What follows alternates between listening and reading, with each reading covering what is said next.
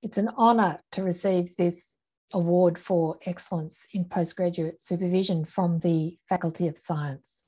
I really am very humbled by this, and I want to accept it on behalf of my postgraduate students.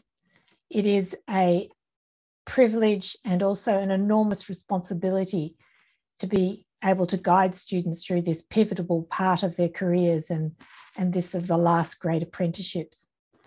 I also want to acknowledge my own supervisors who taught me how to write, how to think, and how to do science. And I'm really appreciative of that.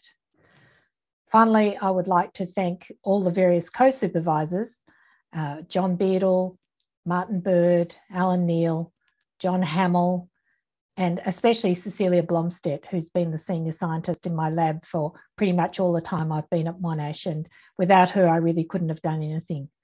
But especially thank you to the students. It's just fantastic fun to always be working with people who are at this really exciting stage of doing science. Thanks.